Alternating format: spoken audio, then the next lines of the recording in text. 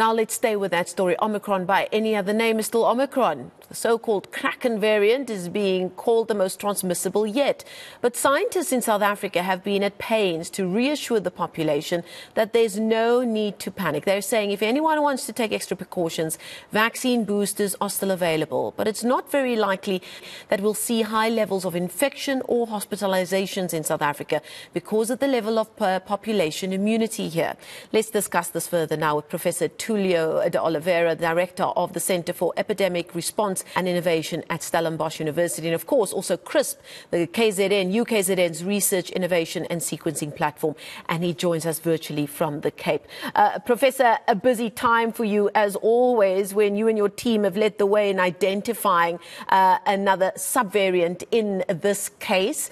This is from a sample that was taken on the 27th of December, and you sequenced it successfully a few days later. From what we know about how this subvariant moves, how far along are we? How, in your, I don't know if there's a way for you to put into words on how quickly the subvariant might now have already moved since a Christmas weekend, perhaps, here in South Africa. Where are we at in terms of how it's moved? Okay, yeah, thank you, and good evening for all your viewers, yeah. And I just saw the interview of my colleague and friend, Professor Salim Abdul Karim, yeah. And just to start that I absolutely agree what he mentioned, yeah. There is some confusion, especially in the name. This is still Omicron, it's just a sublineage. This name kraken, that was a scientist that gave the name without any endorsement of the World Health Organization or any official scientific way, is not a valid name. It's a sublineage of Omicron, yeah, as we had hundreds, yeah, not only in South Africa, but in the world, yeah. And then just to be specific to your question, how fast that's moved. So this sublineage of Omicron was originally detected in the east coast of the United States of America. And there it went to dominate all the infections, around 70% in the state of New York. As we speak, it has been found in 35 countries around the world. Yeah, we have over 5,000 genomes of this sublineage of Omicron. They are all public available, as the South African also is. And from the 5,000 genomes in the world, only one is from South Africa. And what we found is in our last 100 genomes, only one. So it's at very low prevalence, yeah. And we do not expect to, even if increase the prevalence in South Africa, to create in any way a wave of that drive hospitalization and deaths, yeah. So what we say as scientists that work on that every day, and we work during our Christmas and New Year to make sure that we always know what's circulating in South Africa, is that we are alert. We know what's circulating in the country, but we are not alarmed and we are not concerned that we'll cause a big wave of infection. Now, even before festive, we saw some rather alarming pictures and reports coming out of China in terms of a surge in numbers in China and how they were struggling to deal with the impact of it. And some people might want to put 2 and 5 together and say, well, that's happening in China. That means it's going to happen here now. But we're talking about two very different sets of circumstances here in terms of population immunity, aren't we? Yes, you are absolutely right. We are talking about very different things. Yeah. What we had in China for the past 3 years, there have been severe restrictions, severe lockdowns. So, for example, no foreign traveler could go to China, or Chinese could travel outside.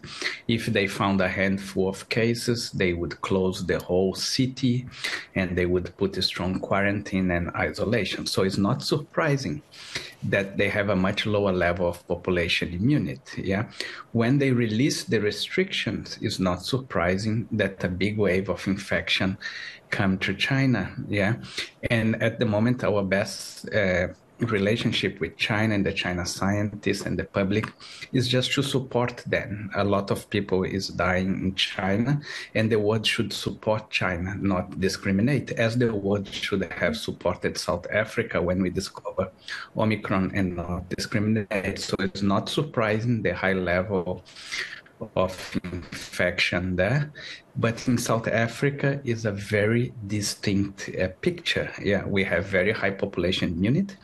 We have been exposed for the past year for multiple lineages of Omicron, and we also have a good vaccine coverage in the elderly population.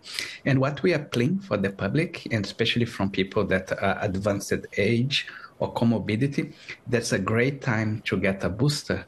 Just make sure that in case this variant, which we don't expect to cause major havoc or another one can, we can keep as we are in the last year in our normal life with very little restriction or no restrictions. And in this regard, communication is key. You and your colleagues have, over the last few days, put out public statements saying, don't panic. The health department has done the same.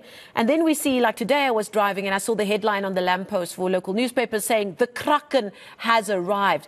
That really doesn't help matters, whether you're a scientist or ordinary South African that looks to the scientists to lead the way. Scare tactics and fear-mongering is not what we need right now, because we know far more about coronaviruses now than we did 3 years ago. And we now know what we need to do to ensure our most vulnerable stay safe. That must be quite frustrating for you and your colleagues when that kind of messaging gets out there and gets people running for the hills where we actually should just be sensible.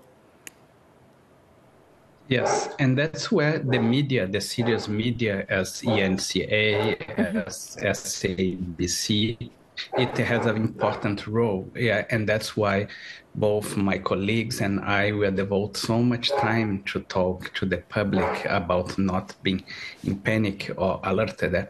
Unfortunately, we are in an era of fake news. Yeah, so for example, even the name of this sublineage of Omicron, kraken, that was a scientist out of the blue that decided to give a name. They also have to give names to the last 20 or 30 lineages for nonsense. One of them was called the Centaurus, yeah, that would come and take over the world, and didn't happen. And the media picked that, yeah, and then was amplified, yeah.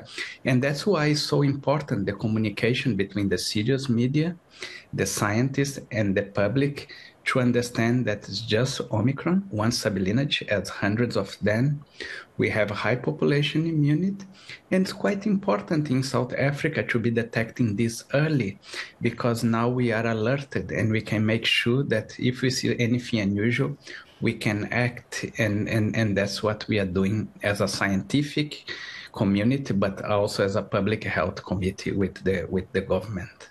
Okay, we're going to leave it there. Thank you for your sensible words and educated words as always, Professor Tulio de Oliveira. He is the director of the Centre for Epidemic Response and Innovation at Stellenbosch University, as well as UKZN's Research, Innovation and Sequencing Platform, also known as CRISP.